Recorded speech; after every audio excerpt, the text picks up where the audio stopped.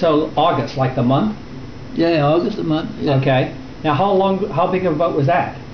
Oh, we carried 175 barrel oysters. 175 barrel of oysters. But how long was it? I'd say 50 foot each. Okay, 50 foot. And had a gasoline engine in it. now is that different? What? Was most of the boats back then diesel? Oh yeah, plenty of them. Yeah. So was the gasoline engine better or something? Well, it's more dangerous. Oh, more dangerous because Sure, it might. gasoline, You know what? yeah. Same thing, Dad. On Navy ships, they don't like to use gasoline. That's right. They want to use what they call Navy distillate. And Navy distillate is much like diesel. Yeah. It is so easy. You could put a cigarette light out in it. It won't even, burn or anything. So you're right. Gasoline engines are a little bit more dangerous because you're always afraid of fire out on a boat. Yeah. Okay. So when did you run August? After you left Southern Shell, or when you were working for Movar? No, I ran to August before. When? Before? When I first started. Okay. So before you ran a boat for Chili Coon is when you ran the August. Huh? Yeah. Okay. So that's up here. Yeah. And now, where did you take your shrimp and oysters to? What factory? What again? Okay. So you owned your own boat. The factory didn't own the boat, right? Yeah.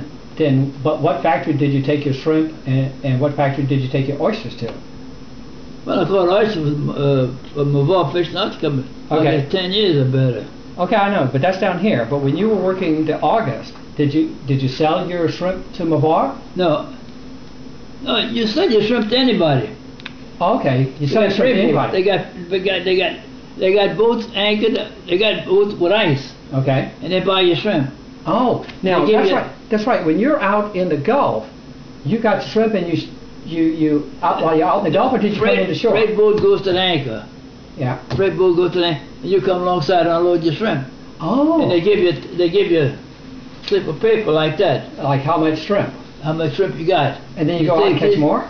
Huh? And then you go out and catch more? Yeah.